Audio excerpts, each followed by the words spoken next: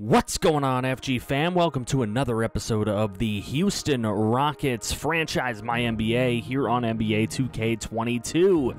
It's been a really rough season for the Houston Rockets, but I think we may be making some deals before the deadline. Not that particular one, because that was bad. We are not trading Christian Wood away for next to nothing. If we are going to trade him away, we're going to get something back for him. Here's another trade that I don't necessarily see anything good happening in, but Dragic does get hurt after that offer, so maybe it would have worked. Don't really know. But unless it's really giving us draft picks, it's not something I really want to do. But here's one that will give us some draft picks and a really young player who maybe we can develop in Talen Horton-Tucker. I mean, the Lakers don't really want him anymore. We're giving up a couple of older players, bringing in a younger player from the Lakers, and a second-round draft pick. So I'm okay with making that deal as a, I guess, naturally tanking team.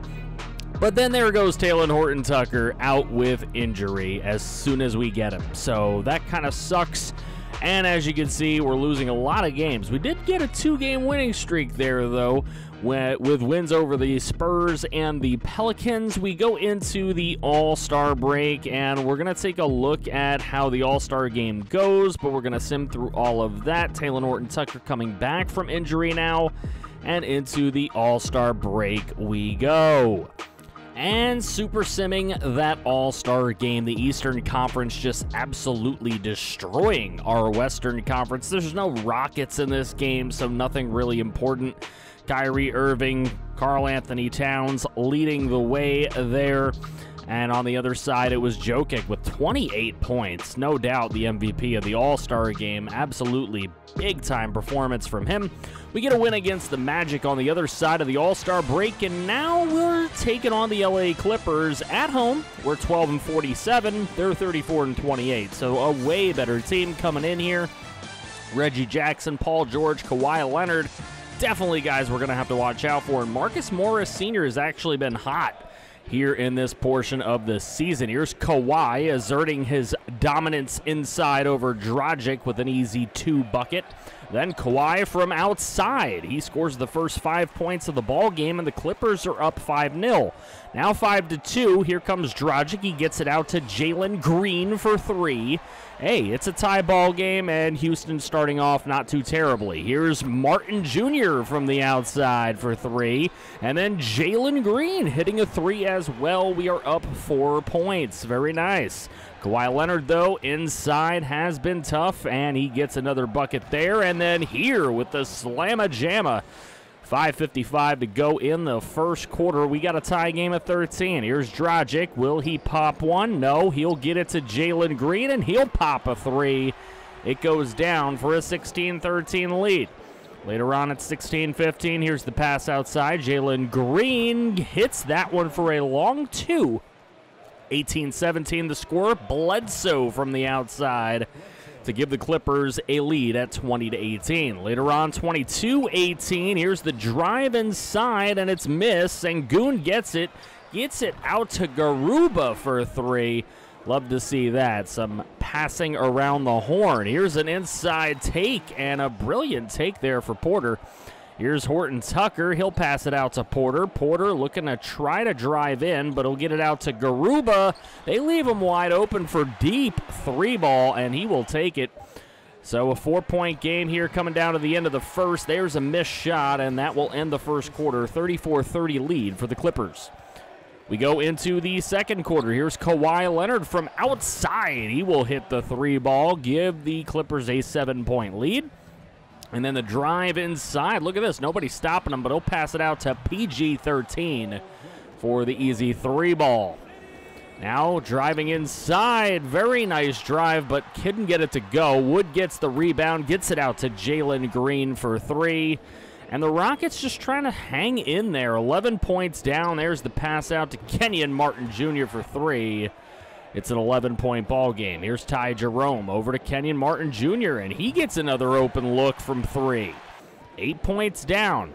Later on, it's a 12-point ball game. 5:01 to go in the half. Ty Jerome just inside the arc will hit the 2-ball 10-point game at that point, but now it's getting closer to a 20-point game. Oddly enough, still not done with the first half. Here, moving around a little bit around behind the perimeter. Here's Porter Jr. for the three ball. Wow, found his open look and took it, so good to see. Here's Mann in the corner for three. You can't just leave anybody wide open, let alone him. Here's the pass over to the three ball for Dragic as he looks to contribute a little bit. Here he is on the dribble drive. He'll get it out to Horton Tucker, who is contributing here in his first actual viewed game here as a Rocket. Horton Tucker again looking for three. And I like what we're seeing from the nice young player. Let me know what you thought of that trade in the comments section below as we go into halftime. 67-55, a 12-point game here against the Clippers, who is no doubt headed for the playoffs. We are obviously not. 71-57 is the score here in the third, and Jackson from the outside. I haven't seen much of Reggie Jackson, but there we see a little bit of what he can do. Here is the outside shot for Kenyon Martin Jr. to match. Still a 12-point ball game, still a chance here. Kawhi Leonard, though, with the long two, nearly a three. Here's Martin Jr. He'll get it over to Dragic, and good to see Dragic still contributing here late in game. 82-68, though, midway through the third. Nice three ball for Jalen Green, but it just doesn't seem like the Rockets have what it takes to overcome this deficit right now. Ty Jerome, though, from the outside makes it a 10-point ball game. And this is the best chance the Rockets are going to have. They need to continue the run that they've been on, but PG-13 looking to shut that down with a three ball right there. So we go into a little bit of simcast here. We'll see if it ever gets close again. Was like a 4-point game for a brief moment, but the Clippers will pull away again and secure a 14-point victory. Not as bad as it could have been. Jalen Green with 24 points, Porter Jr. with 23, and Kenyon Martin Jr. with 20. So you love to see the big three young guys that we are trying to build around getting the job done. PG-13 had 36, Kawhi had 31 in the ball game, and they had 4 other players, maybe even 5, I don't know, with double-digit points. So we continue losing some games. We actually beat the Heat by a point. I don't know how that happens. We are not as good as the Heat.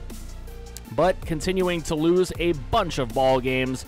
Drew Eubanks is back, and we've got a game against the Dallas Mavericks here. I know a lot of people wanted to see us play the Mavericks, so, I mean, we'll simcast until we get to a point where maybe we want to jump in and take a look and see if we can pull off a victory.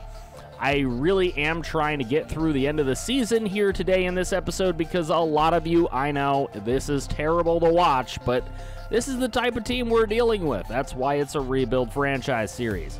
So, Mavericks with a big lead here, 11-point lead. Then it gets into single digits, and that's where we'll at least try to make a comeback inside of 3 minutes.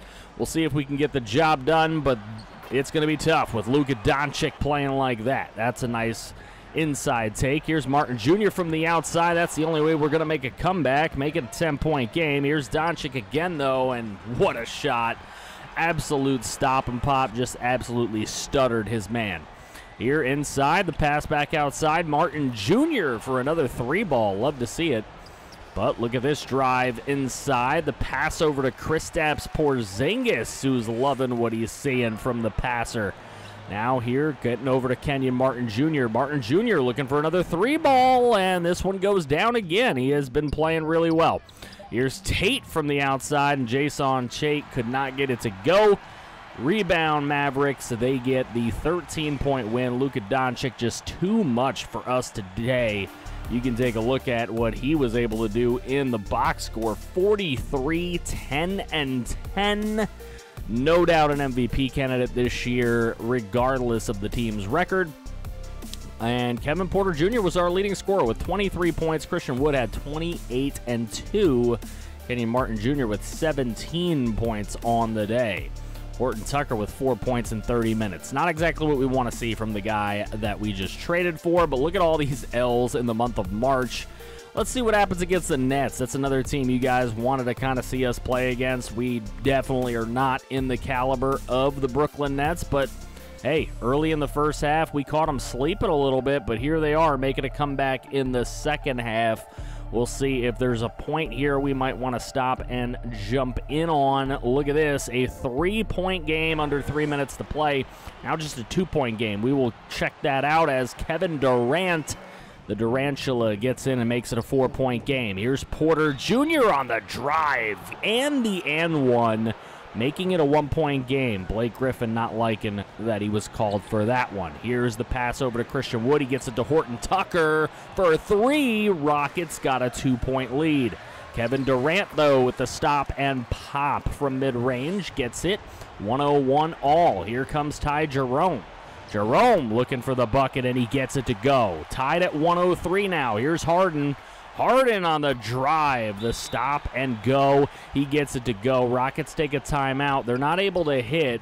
Nets are hitting their free throws, and there's the final attempt that is missed. So Nets hit their free throws again. Here's a heave from Jerome. No good. Nets will win by 6. Hitting a bunch of free throws at the end. This game was a lot closer than what that score will suggest, but it is what it is. Kyrie Irving, 20 points. Harden, 20 points as well. Durant with 18, and Griffin with 16. Nobody with a double-double on the Nets, though. I think that's what gave us a chance. Kevin Durant, though, 8 boards, 7 blocks. What in the world? I mean, I know he's a tall man, but geesh. Patty Mills added 11. For the Nets team. Millsap 10 and 8. That's good production for the old man. Horton Tucker led us with 22 points. I love seeing that. Martin Jr. had 10 points, 8 boards. You love seeing that as well.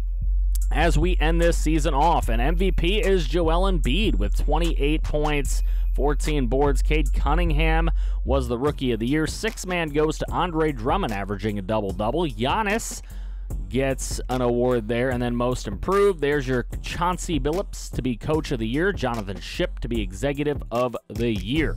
So we move on to the All-NBA teams. Luka, James Harden, Giannis, LeBron, and Joel Embiid for all first team. Russell Westbrook, Stephen Curry, Anthony Davis, Jimmy Butler, and Jokic. For second team, third team was Beal, LaMelo Ball, Julius Randle, Jason Tatum, and Bam Adebayo. All defensive first team, PG, Holiday, Giannis. You got second team is Lonzo, Chris Paul, Jonathan Isaac. Good little addition to see there. All rookie first team. Surprised not to see Jalen Green. He's on the all rookie second team, though. He did get hurt at the end of the year, so that would probably be a reason why maybe he did not make it. So we'll see. And then we have our ending stats on the season. Christian Wood led us in points. Jalen Green was second. Porter Jr. was third. And I'm surprised to see Kenyon Martin at only 8.8 points a game. I mean, he had a lot of games where he scored double digits, especially in our played games. Luka Doncic led the league with 30 points per game. He did not win MVP. I guess the team just wasn't good enough. He did average a double-double. I mean, Embiid had the most boards, but look at those assists for Doncic. That is just wild. 30 points, 10.5 assists is just a monstrous season. Absolutely crazy. So we look at the standings, and the Trailblazers are the #1 seed in the Western Conference. Dallas did win enough games. They were third in the Western Conference. I'm surprised that Luka didn't get more of a look there, but yeah, the Sixers are #1 in the East. We are the absolute last place team in the entire NBA. So let's take a look at how this playoff series go. Portland does get a win in 5 games. Clippers take 7 to get past the Lakers, but hey, Clippers beating the Lakers, that's something you don't see much. Utah gets past Dallas in 7. Phoenix gets a sweep over #2 New Orleans. 7 games between the Sixers and the Hawks. 6 games for the Celtics to win. The Knicks lose in 7 games, and Brooklyn sweeps Washington. Moving on, Brooklyn gets a 6-game win. Boston upsets Philly in 7 games. Clippers in 5 to upset Portland, and a 7-game series between Utah and Phoenix. Clippers sweep Phoenix.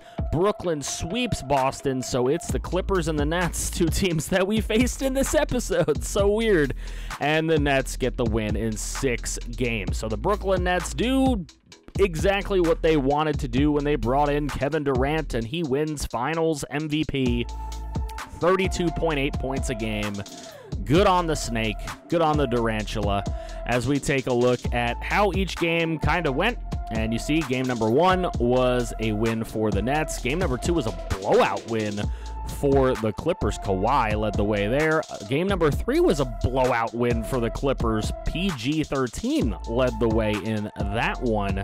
Game number 4, a very close win for the Nets. Game number 5, a blowout win for the Nets. That was the only blowout win for the Nets to that point.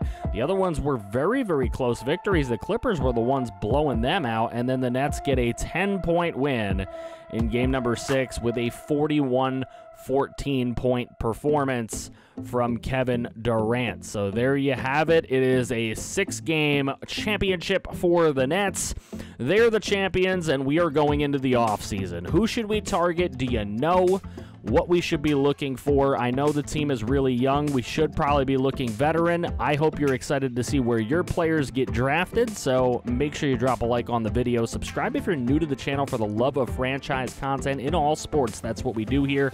Check out the link in the description below for my Discord and my Twitch. Come hang out with us outside of just YouTube. It's a great community we're building. I know you will love it, and if you want to see more franchise, just click right here and watch some more franchise.